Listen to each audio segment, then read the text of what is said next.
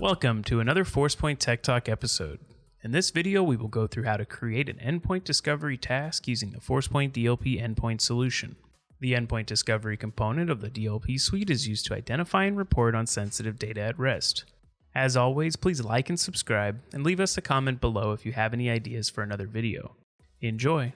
The Forcepoint DLP Endpoint solution is primarily used for preventing accidental or malicious data exfiltration attempts, but can also perform local data at rest scanning of the device it is installed on. Unlike the network discovery components, which are used to identify sensitive information on servers and other non-endpoint systems, the endpoint does not require additional licensing for the discovery capabilities. It is built into the DLP endpoint licensing. Now that we know what the endpoint and endpoint discovery is used for, let's dive in and configure the endpoint discovery task. The first thing that we need to do is create the policies that the endpoint discovery task will use. Navigate to Main, Policy Management, Discovery Policies, Manage Policies. This will show us a list of all the existing discovery policies. To add new policies, click the Add button in the top left. Let's start by adding some predefined PCI, PHI, and PII policies. Select the Predefined Policy button. If this is the first time you have been to the predefined policies, then you will be presented with a wizard that asks you to select the region and industry that applies to your organization. These selections will refine what predefined policies are shown to you, and the selections are editable later. For now, select the most appropriate options for your organization. Once you have made these selections, you will be presented with a list of predefined policies that are most appropriate for your organization. Select some of these that you would like to use with the endpoint discovery. For now, we will select some general compliance policies such as PCI, PHI, or PII. Once you have made your selection, click the Use Policies button on the bottom right. Now you can see the policies you selected on this page. The blue icon represents the policy is enabled. From this screen, we can also add custom policies. If you select the Add button again, you will see the other option for custom policy. If you are looking for sensitive data that is not a standard compliance policy, or if you are looking for data classification labels or fingerprinted data, then use a custom policy. Input the policy name, then click Next. The conditions page is where you will be able to define what this policy will look for. As you can see here, there are a lot of different options. Use the patterns and phrases to look for specific custom keywords or to use any of the predefined patterns and phrases. If you have integrated a data classification tool, such as Bolden James or Microsoft AIP, then you can also select the file labeling to use the imported labels as the condition. The last option here worth mentioning is the fingerprinting option. If you have set up a file or database fingerprint, then you can use this as the condition for the rule. If you add multiple classifiers or conditions, you can then define the logic of how the rule will trigger using AND or NOT operators.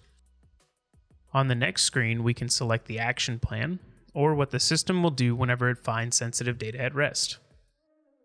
You can edit the action plan to see what it does whenever the policy is triggered. Make sure that you switch from the Data Loss Prevention tab to the Discovery tab when you are editing the action plan. For the purposes of this video, we are focusing on the endpoint discovery actions. Here you can see there are two primary options: run endpoint remediation script or apply file labels. A remediation script is an executable run by the endpoint agent whenever a discovery incident is triggered. Common uses for remediation scripts are to copy or move files that are found by the discovery scan. In this video, we will not dive into creating remediation scripts, but there will be some resources in the description below to help with this. The other option in the discovery action plan is the apply file labels. If you have integrated the Forcepoint DLP solution with either Bolden James or Microsoft AIP, then you can have the system automatically apply labels to discovered files. If you do not set the system to perform the remediation script or apply labels, the system will still be in audit mode and will provide you a report of the discovered files. Once you have finished defining the severity in action, click the Finish button in the bottom right. Now that we have finished creating the policies that we want to use with the endpoint discovery, we will create the endpoint discovery task. Navigate to Main, Policy Management, Discovery Policies, Endpoint Discovery Tasks. This page is where you will create and edit the endpoint discovery tasks. To create a new one, click the New button in the top left. Set the name of the task and then click Next. On the endpoint hosts page, you can select specific endpoints for the scan to run on if you do not want it to run on all of them. You can also set exclusions if you want this scan to run on all but a specific subset of endpoints. The scheduler option allows you to configure when the scan will run. It is recommended to run these scans during off hours so that it does not interfere with the use of the device. There are some other options here. Scan only when the computer is idle will be helpful so that we do not scan when the user is active. The other option here is to pause scanning while computer is running on batteries, which again will just help to make sure that we're not interrupting any important tasks or using the precious battery life. The policies page is where we select which policies we want this task to use.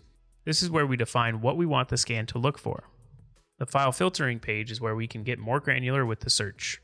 Here you can specify which file types you want to look for specifically. It is set to all file types by default, or you can specify the age or size of the file to scan. The advanced page includes options relating to when a full scan should be performed and, a very important option, preserve original access time. This second option is a key setting to make sure you have. Since the scan is accessing the file to view the contents, the last access time will change after the scan is completed. This setting will preserve that last access time so that the user is unaware that the file was accessed. After you've finished configuring the endpoint task, click Finish. Then click Deploy to push the task to the endpoints. Once the update has been pushed to those clients, the scan will be performed on the schedule that you configured. To view the findings of these scans, you can navigate over to Main, Reporting, Discovery, Incidents. On this report, you can see the folder where the data resides, the file name, and which policies the data matched. At the bottom, you can see the details of the data that was found, as well as details about the files such as the full file path, the file owner, and the action. Thanks for watching this Forcepoint Tech Talk episode where we were able to create an endpoint discovery task using the Forcepoint DLP Endpoint solution. Please hit that like button and subscribe, and feel free to leave us a comment if you have any questions or if you have ideas for another video. See you next time.